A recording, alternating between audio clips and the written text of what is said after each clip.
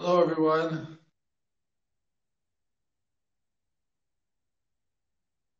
A moment while I get situated here. I have my tablet here for tracking if anyone has any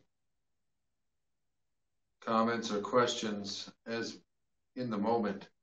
So if you want to chat or ask a question while we're going here, I have the tablet. I'm not going to respond. I'll just see what you have what you've asked.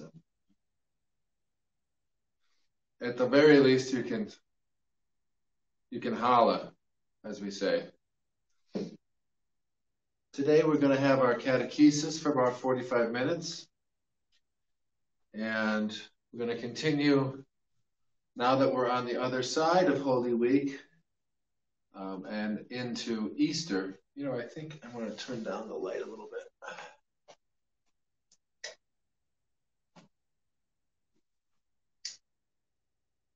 bit. Need a little bit of mood lighting. Now that we're on the other side of Holy Week and into Easter season, perhaps we have some fresh inquiries that we can make together. So, questions about our worship during Holy Week, the refracted white light of Easter refracted into our liturgies of Palm Sunday and Maundy Thursday, Good Friday, Holy Saturday, and Easter itself. Questions abound with all of that. I read from St. Bonaventure's The Mystical Vine, along with Carlo Martini's, in my opinion, classic, but it's not very old, Our Lady of Holy Saturday, his reflection on how Holy Saturday, before Easter, after Good Friday, sort of weird time liturgically, is par excellence understood as a devotion to the faith in the resurrection demonstrated by Mary. Anyway, I don't want to, you worshiped right along with me during Holy Week, so feel free, please, to ask questions about any of that. But I want to pick up a little bit where we were when we left and broke for Holy Week, which was talking about receiving the gift of the Holy Spirit, which was St. Peter's teaching in the chapter of Pentecost. His preaching with continue with receiving the gift of the Holy Spirit as what's most fundamental about our religious liturgical life of prayer. Okay? That's why we do it all. That's why we do offices. That's why we have the Mass. That's why we have personal devotion. It's to receive the gift of the Holy Spirit. That's why we're baptized. That's why we receive the Eucharist. And just on right down the line. To receive the gift of the Holy Spirit. Not like we receive a present, open it, it's done, move on. But rather more like, how do we receive a person into our family who's going to live with us for the rest of our lives? Constant hospitality. Or how do we receive a book that we're going to spend the rest of our life reading? Right? To not just read the letters and the words and the arrangement that they're on the pages, but to deeply receive the message and the meanings and the enlightenment of a book. Right? That kind of reception. But before we get too far into that, we have to start with prayer. I have my favorite prayer for this catechesis. It's a classic within Anglican liturgy. Let us pray.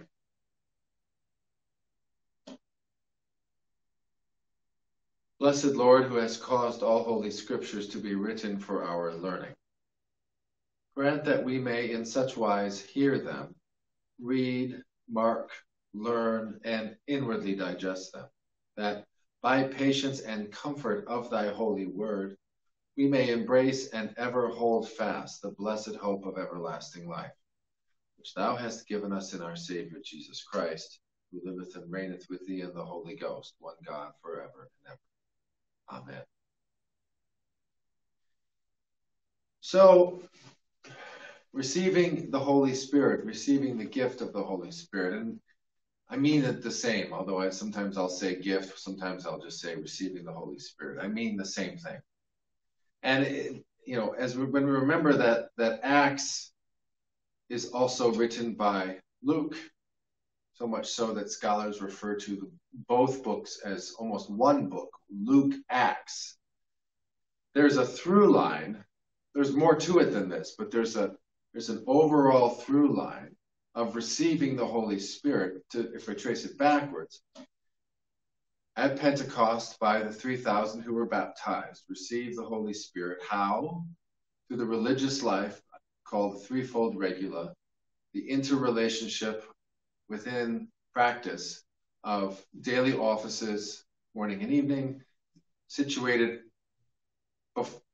around the Eucharist, and then filled out with our life of personal devotion according to the scriptural revelation as love in the world. All of that, our religious life, is how we receive the gift of the Holy Spirit. So it starts there, traces just a little bit back to the upper room, the 9 days that the 120 members of the upper room church, the first Christian church, waited, having been sent there apostolically by Christ to be apostles, waiting for the gift of the Holy Spirit, waiting to receive the Holy Spirit. Okay, so receiving the Holy Spirit at Pentecost, receiving the Holy Spirit over those 9 days, which, as I've said before, I think we can reasonably say is where the threefold regula started to come to be, to gestate in the womb of the upper room, and then on the 10th day it went boom. Okay, so Pentecost, and then upper room, and then beginning of Luke's gospel is the Annunciation to Mary and her fiat, her be it unto me according to thy word, her reception of the gift of the Holy Spirit through her obedience, through her humility, through her trust and total dependence, trust in and total dependence upon God.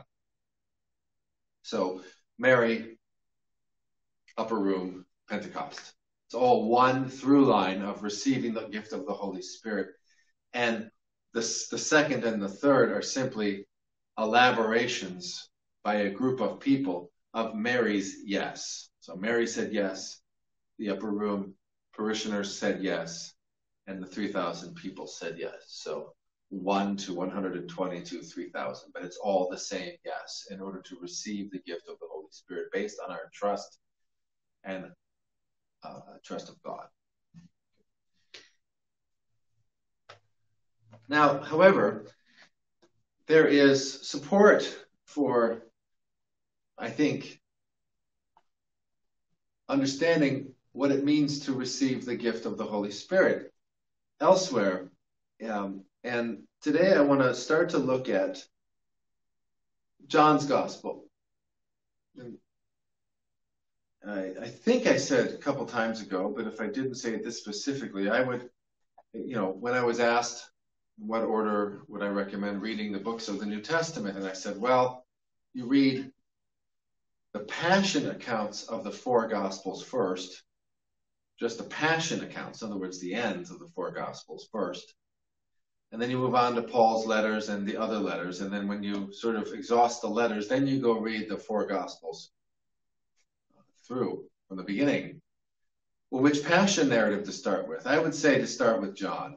And not only his passion narrative, but then when you get back to reading the whole Gospel, John. And the reason is because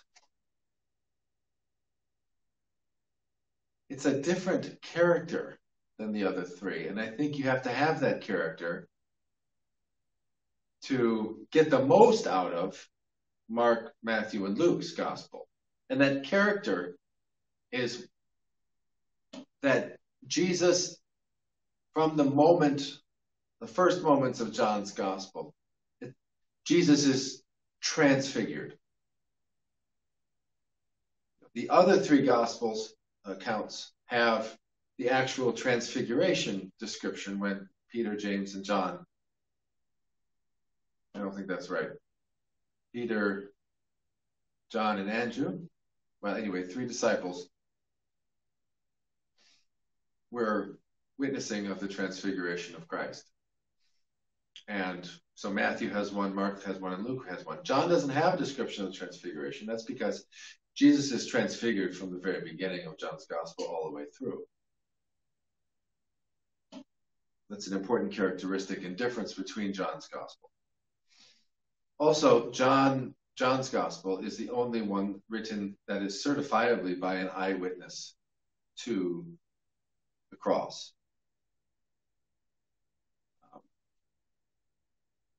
And it's written by the beloved disciple who rested his head on Jesus' heart at the Last Supper. So there's an intimacy to John's gospel that the others don't have, which is not really a weakness of the other three. It just is such a strength of John's gospel that I think it's important to wrestle with John's gospel first. Well, we're not going to talk about all of John's gospel tonight. There's a part of John's gospel that comes near the end before the Passion, which is chapters 14, 15, 16, and 17. 14 through 17. Those chapters in John's gospel are called his farewell discourse. It's called the farewell discourse. It's because it's the last teaching that Jesus gave the disciples in John's gospel. And I mean that in the sense of extended teaching. And, chapters 14, 15, 16, and 17 make for an extended discourse or teaching. Okay. I mean, Jesus taught from the cross. I mean, the words that he said from the cross, of course, are immensely rich in teaching for us. I mean, it's not like Jesus is lecturing in this farewell discourse, but if you'd like to see, if that's helpful, like these chapters comprise something of a lecture, in ways that the teaching he did from the cross does not. So if you turn to chapter 14 in John's gospel, we're just going to start to read. I'm going to skip a little bit,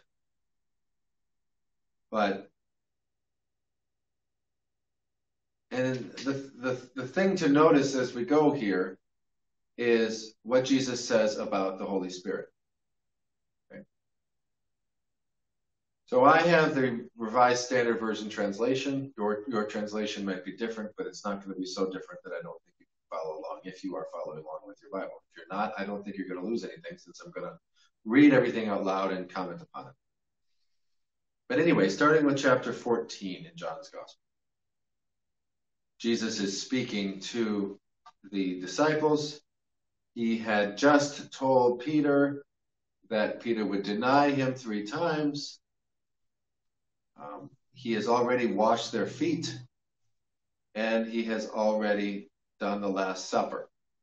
Okay? Jesus says, "Let not your hearts be troubled."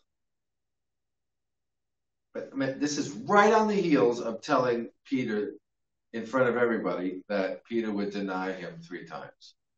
Okay. So that I think we should not underscore, or we should underscore that probably created a sense of alarm or concern amongst the 12 who were gathered at this point. Okay. Let not your hearts be troubled. Believe in God. Believe also in me. In my Father's house are many rooms. If it were not so, would I have told you that I go to prepare a place for you? And when I go and prepare a place for you, I will come again and take you to myself, that where I am, you may be also. And notice the words there, and where I am, you may be also. I've said that understanding Jesus' presence after the resurrection and ascension is understanding his I amness, his actual presence in the community and in the world, his glorified and resurrected body, his I amness. And Jesus many times throughout John's gospel used the phraseology, I am the true vine, I am the good shepherd. And furthermore, Jesus at one point says, before Abraham was, I am. I am is one of Jesus's titles. Okay. That where I am, you may be also. So we're now at verse 4. And you know the way where I am going. Thomas said to him, Lord, we do not know where you are going. How can we know the way? Jesus said to him, I am, and we go again, I am the way and the truth and the life. No one comes to the Father but by me. If you had known me, you would have known my Father also. Henceforth you know him and have seen him. Philip said to him, Lord, show us the Father, and we shall be satisfied. Jesus said to him, have I been with you so long, and yet you do not know me, Philip? He who has seen me has seen the Father. How can you say, show us the Father? Do you not believe that I am in the Father, and the Father is in me? The words that I say to you, I do not speak on my own authority, but the Father who dwells in me does his works. Believe me that I am in the Father, and the Father is in me. Or else, believe me for the sake of the works themselves. Then he goes on in verse 12. Truly, truly, I say to you, he who believes in me will also do the works that I do. And greater works than these will he do, because I go to the Father. That detail is rather stunning, that we who believe in Christ will do works greater than he did before he died. Of course, that's greater works than his because owing to him working through us. He can be in more physical places now through us than he could before he died, because before he died, it was just him in his body. After he died and ascended to the Father, his body can be anywhere where people who are baptized live. See?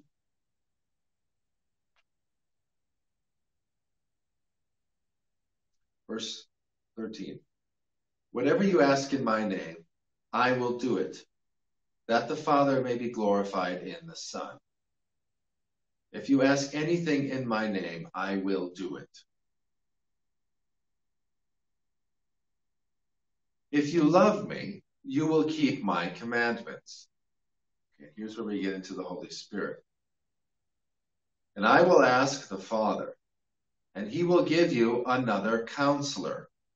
Counselor is one of the titles of the Holy Spirit. And he will give you another counselor to be with you forever, even the Spirit of truth, whom the world cannot receive because it neither sees him nor knows him. Him being the Spirit of truth.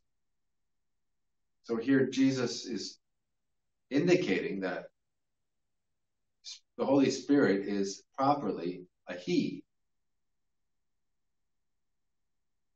You know him, for he dwells with you and will be with you. So see there that the Holy Spirit is already in them, for he dwells with you. The Holy Spirit is always with Jesus. Okay?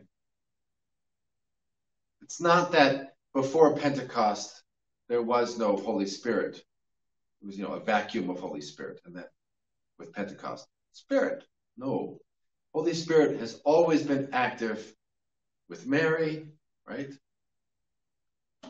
And many, many other situations in the Gospels where people are described as being full of the Holy Spirit. I mean, even Elizabeth, when Mary visited her. Okay. For he dwells with you and will be in you. Verse 18, I will not leave you desolate. I will come to you. Yet in a little while, and the world will see me no more. But you will see me, because I live. Because I live, you will live also. In that day you will know that I am in my Father, and you in me, and I in you. Found. He who has my commandments and keeps them, it is he who loves me. And he who loves me will be loved by my Father, and I will love him and manifest myself to him. So here Jesus introduces the idea of keeping his word.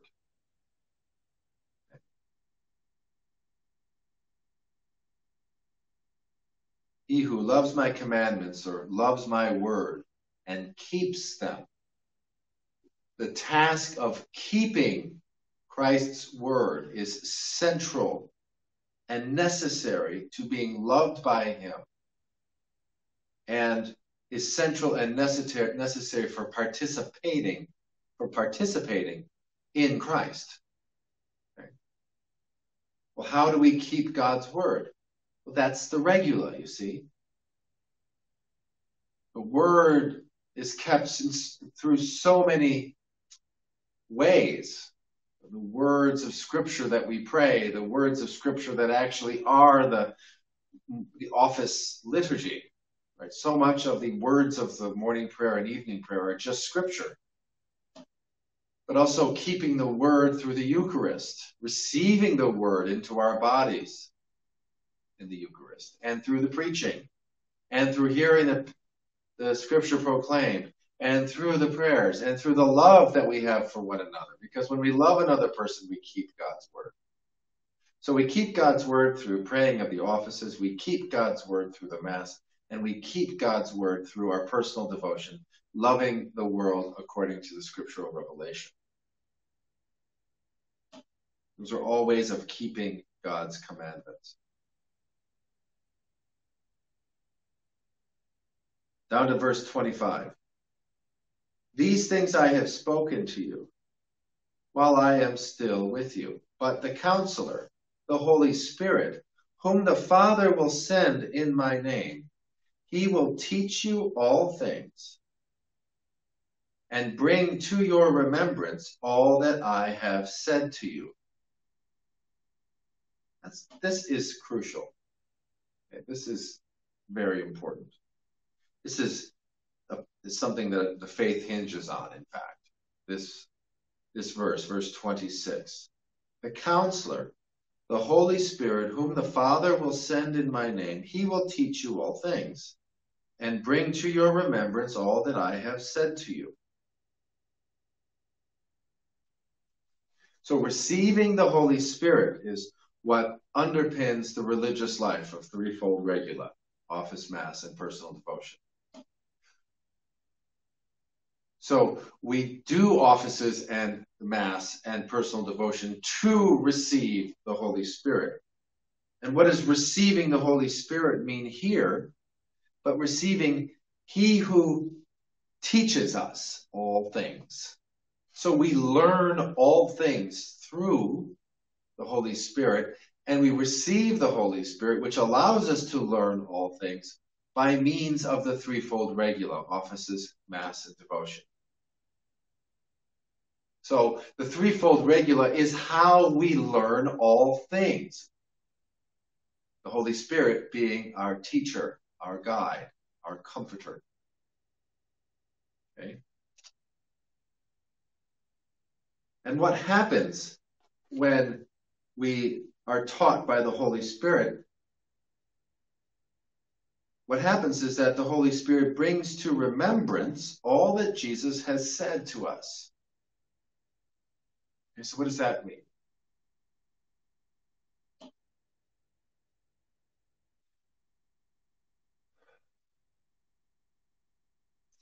It's the Holy Spirit who allows us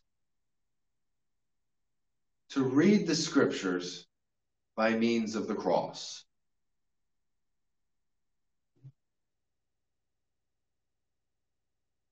It's the Holy Spirit that allows us to find Jesus in the works of the Old Testament, where Jesus is not named at all. That God speaks, or the Lord speaks, or the angel of the Lord speaks, all these places where it's Jesus speaking, but it's anonymous on Jesus's part. Or all the ways that the prophets talk about somebody who seems a lot like Jesus. We are able to interpret those passages. There's boundless number of them in the scriptures of the Old Testament, because the Holy Spirit is allowing us to read those words while remembering Jesus, remembering his death and resurrection on the cross, remembering his love, remembering Jesus's own acts of healing and of teaching and of loving and guiding and chastising, rebuking, directing. We remember all of that by means of the Holy Spirit, so that when we read Isaiah, we can know that it's Jesus who's being described, or Jesus who is even speaking. Or when we read Genesis and read that, and God said, "Let there be light," we can, through the Holy Spirit, know that that's Jesus. He's the utterance, the word of the Father. So we sort of take this for granted as Christians who have almost 2,000 years of experience, of literature, of writing, of theology, of prayer, of mistakes and insights and all the rest. This would not have been taken for granted by the young church, the upper room church, discovering for the first time how the Holy Spirit allows them to see Jesus in the scriptures, and how the Holy Spirit allows them to see Jesus in the bread and the wine, and indeed as heavenly bread, heavenly chalice, as Jesus, by means of the Holy Spirit. And they would not have taken for granted the ability to recognize Jesus in their fellow men and women and in themselves. Recognize that because they're made in the image of God, and because God is Jesus and Jesus is God, that each and every one of us is made in the image and likeness of Jesus. It's nowhere in the Old Testament specifically. You have to have the cross, the light of the cross, and the Holy Spirit guiding us into the truth of the light of the cross in order to put all this together, as Christians have been doing for 2,000 years.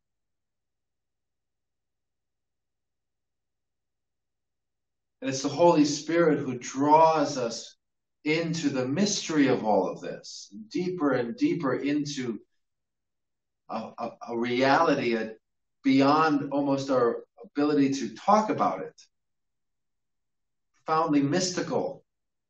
And this is mystagogy, which means being drawn by the Holy Spirit into the mystery of our participation in Christ who is in heaven. It's called mystagogy, being led into the mystery.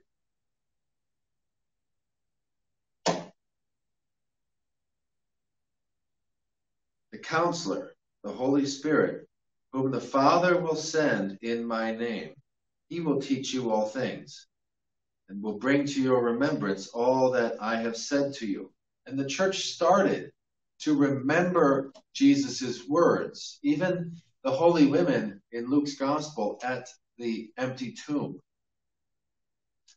Let me see if I can locate it real quickly. Yes, I can.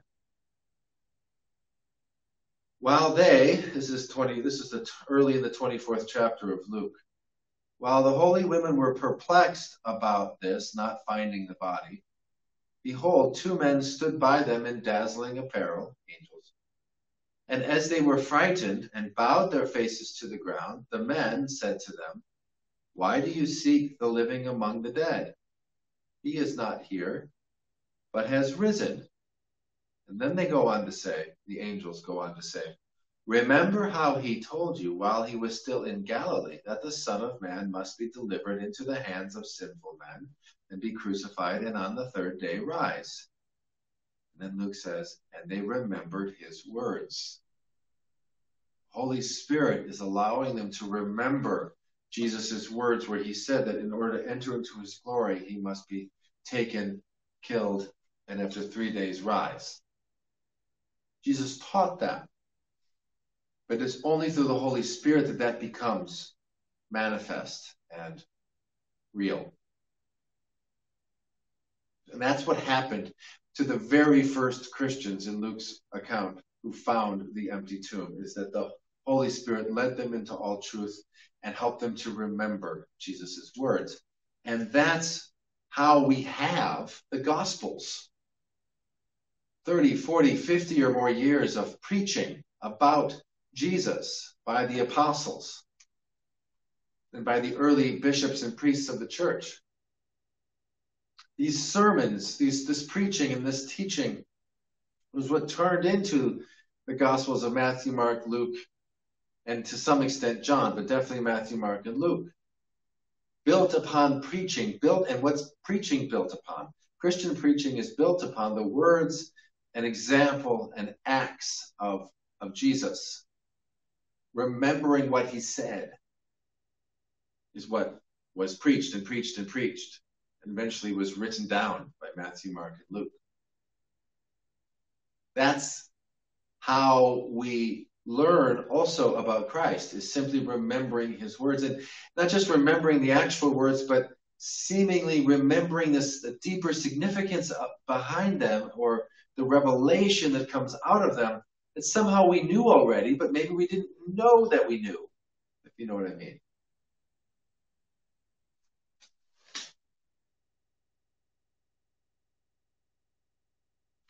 Just a second, I need to check the time.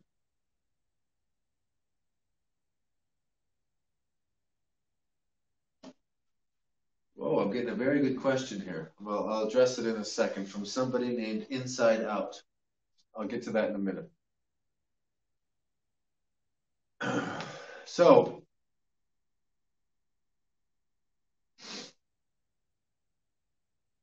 back to John, chapter 14, verse 26, which is really a hinge verse in the Christian faith. But the Counselor, the Holy Spirit, whom the Father will send in my name, he will teach you all things.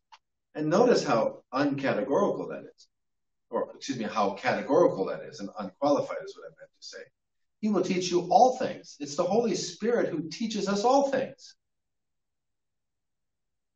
So to receive the Holy Spirit, which we do through offices and Mass and personal devotion, all working together in a cataclysmically electric system of transformation when practiced. The Holy Spirit, through the threefold regula, teaches us not just some things, but all things, which is an amazing thing to think about. The last thing I'll say about this verse, and then we'll just pick up with this verse next time, is that we have to also, there's a profound significance to the fact that the Holy Spirit, whom the Father will send in my name. And this is actually more significant than it might seem. The Holy Spirit is sent by the Father, says Jesus in John's Gospel.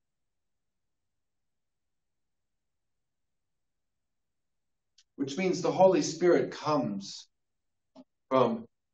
is sent by, he who is uncreated, Father. Father is uncreated. So is the Son, but the Son is begotten. Father is both uncreated and unbegotten. The Father is the maker of all things visible and invisible, seen and unseen, okay? The creator of all. We have a hard time even thinking along these lines. But that's what the faith teaches us about the Father. And so it's from this place of profound otherness that the Holy Spirit is sent by the Father to us to teach us all things through the threefold regula, which is our baptismal way of being. And so what the Holy Spirit teaches is something that has no limit, has no box around it, is inexhaustibly mysterious, cannot be fathomed, while at the same time we are understanding things as we are drawn into the mystery, mystagogically drawn in by the Holy Spirit.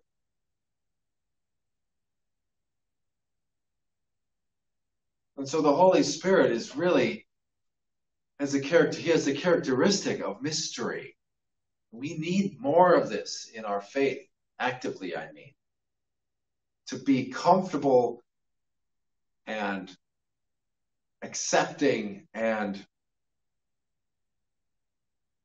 unfrightened by mystery, but in fact knowing that it's genuine mystery that's at the heart of it all, which is why the Christian life is regarded as such an adventure.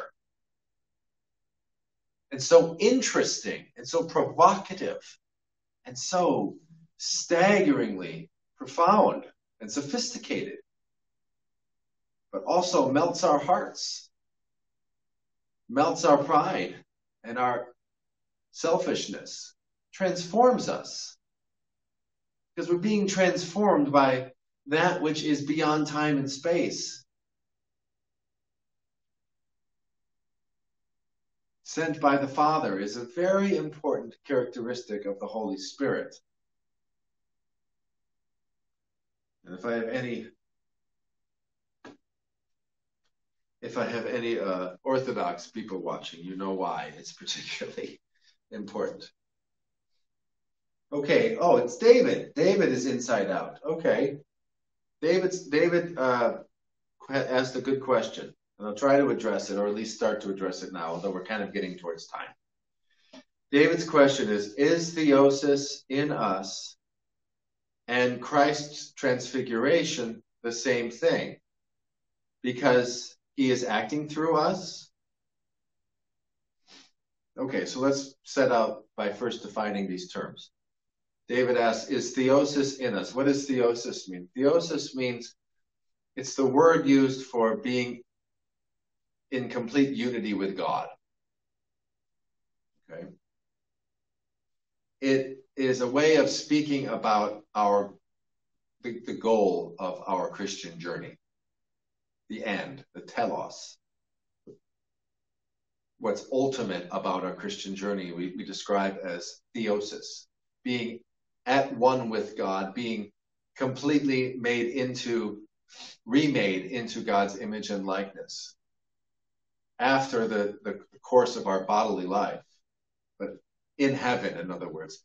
Theosis is how we talk about our participation in the heavenly reality completely, whereas right now it's partially, or in a sense of a kind of pledge. Okay. Christ's transfiguration is not the same as theosis in us. Okay. Christ's transfiguration is how he was revealed to 3 disciples as being God, and at the same time revealing how he is light and at the same time revealing heaven. A window to heaven was given to Peter, James, and Andrew, as I think who the three were. No. Peter, James, and John, I think is who they were. Now, Christ is acting through us. Absolutely. And then, so in some sense, well, not in some sense, we are participating in heaven now. Not completely or not in any absolute sense. Theosis refers to participation in Christ in an absolute sense. Now we do so partially, or to use Paul's language, through a glass dimly. It's not always dimly, though, but not to the full radiance of being.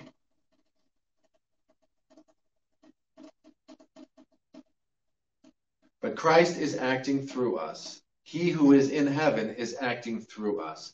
And we are therefore participating in heaven when we are consciously embracing that which makes up the threefold regulo, offices, the Eucharist, and our personal devotion, that is to say, our love of Christ, and our love of Christ in the world and in his creatures, loving and serving him in persons and in everywhere we go, through our thankfulness, through our gratitude, and through our attitude and acts of love. Christ is participating and making all of that happen. Okay? It's not the same thing as being one with him in an absolute sense, which is the end or telos of our Christian journey. And that's what theosis refers to. Another term that you might hear sometimes that's a synonym for theosis is deification. That's the Latin. It's the Latin strand of the language. Being made like God, or being made God in some sense. That's the Latin deification. Theosis is the Greek. Okay, being at one with God in an absolute, complete unity. Okay.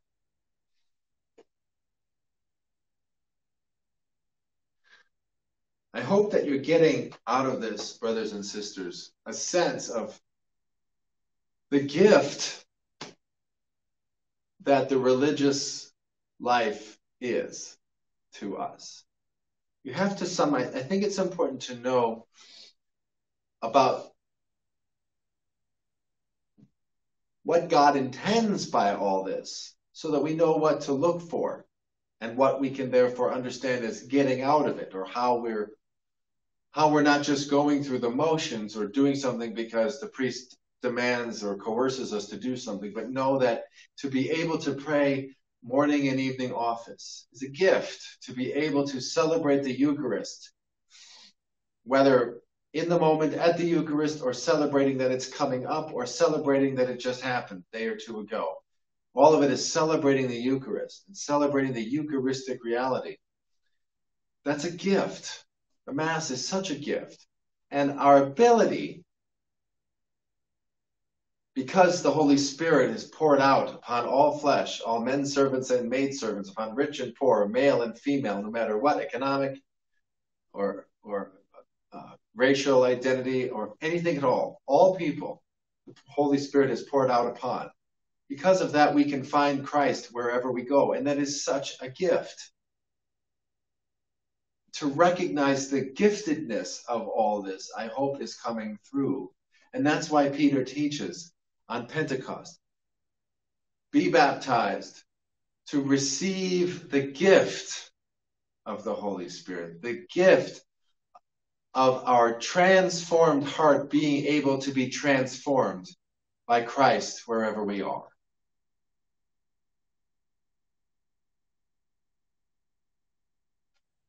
As long as we accept the gift.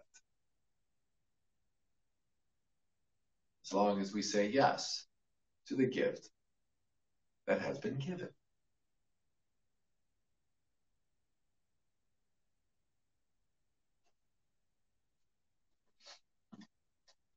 I'll finish with a prayer.